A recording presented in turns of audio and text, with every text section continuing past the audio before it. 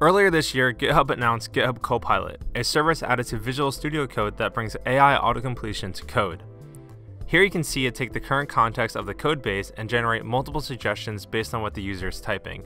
In this video, I'll show you how I created my own version of GitHub Copilot.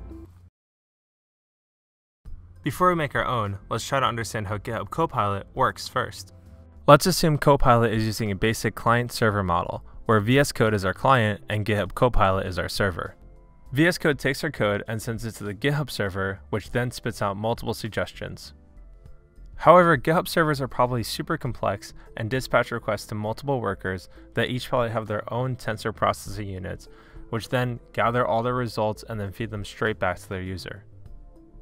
These workers use a model called GPT-3 to help generate the text.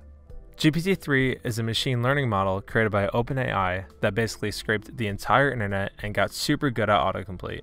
GPT-3 is amazing and is capable of writing websites, chatbots, and so much more. There's an open source version of GPT-3 called GPT-J that is extremely similar and super capable. Here's a fun website you can go to play with the model and see how the model thinks. As you can see, entering code directly into this model, we actually get a result that looks a lot like GitHub Copilot.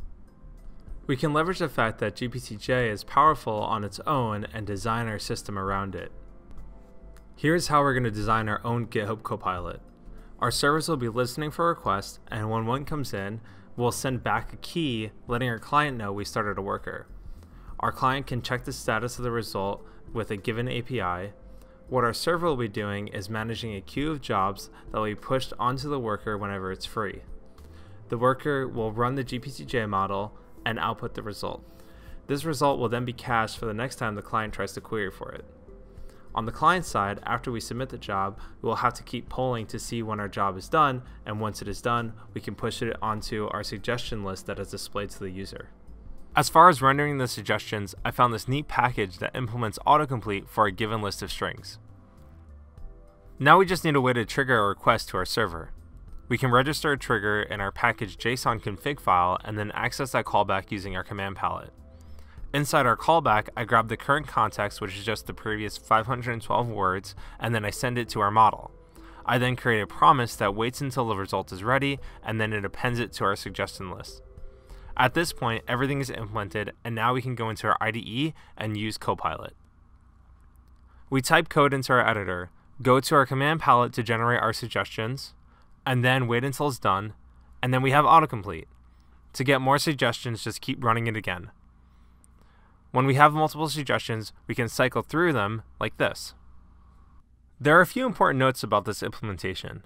This implementation uses the slim weights of the GPT-J model, which is less effective than the full weights. The slim weights require a GPU with at least 20 gigs of VRAM. In this case, I'm using a 3090. If you don't have access to a GPU that can store the model, you can play with the model online for free using Google's Colab notebook. Another option is to rent TPUs from Google's cloud. However, I found this difficult and expensive. There is also a nice Python package written by Michael Arana that allows you to access the GPT-J model online for free. One thing to be careful of is any model you use online might have some privacy and security issues around it. For my last note, I want to share another really cool thing you can do in GPT-J, which is add training data onto your model. This theoretically means if you have a large project, you can fine-tune your completions for that specific project. That about wraps up the video. You can find the source code for everything you saw here in the description. And if you like this video and want to see more fun projects like this one, please consider subscribing.